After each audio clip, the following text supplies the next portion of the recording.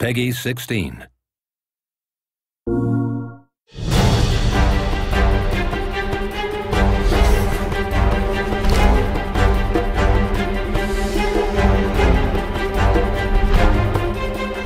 Uncharted 4 is the culmination of everything we've learned in the Uncharted series from all of the games before. We set out to create what we think is the best version of Uncharted, the version of Uncharted we've always wanted to do.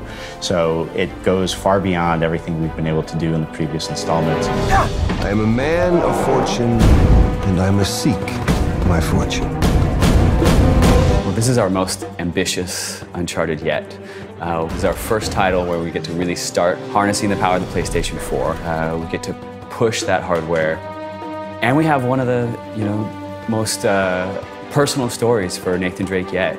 Yeah, I'm looking for my little brother. So when we develop games at Naughty Dog, we're always iterating on top of what we've done before. So Uncharted 4 for us is the natural evolution. When you look at all of our series, all of our games, since we started on the PS3, now onto the PS4, you'll see that we've matured with our games, we've matured with our characters. I want to hear about you. Me? Yeah. What's to tell?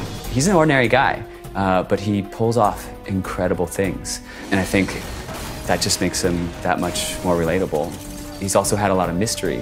We don't know a lot about his childhood and what happened, so we bring a character like Sam in, and now you get to meet his older brother. And you get to see a little bit about what that relationship's like and how formidable that was to who Nathan Drake is.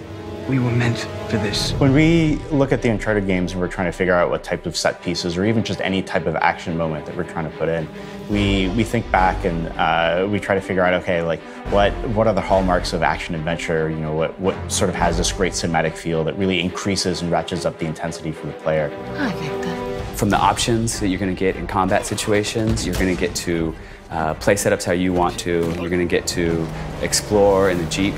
You've got some new tools like the grappling hook, which as soon as we introduce that, we just start loving it, the way you can use it in combat, the way you can use it to traverse and solve puzzles. It just gives him this new tool that's just a lot of fun. The Uncharted 4 Digital Deluxe Edition is a great package because it includes some of the upcoming DLC that we've got planned.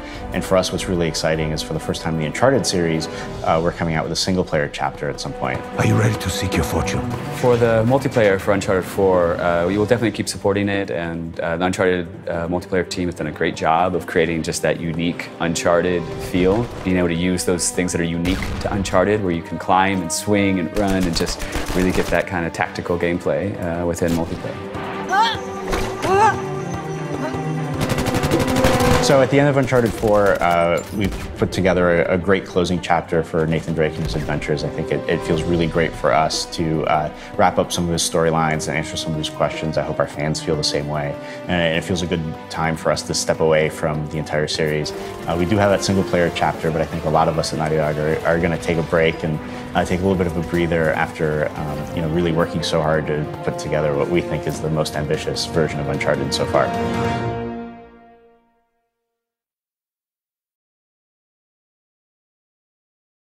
PS4 for the players.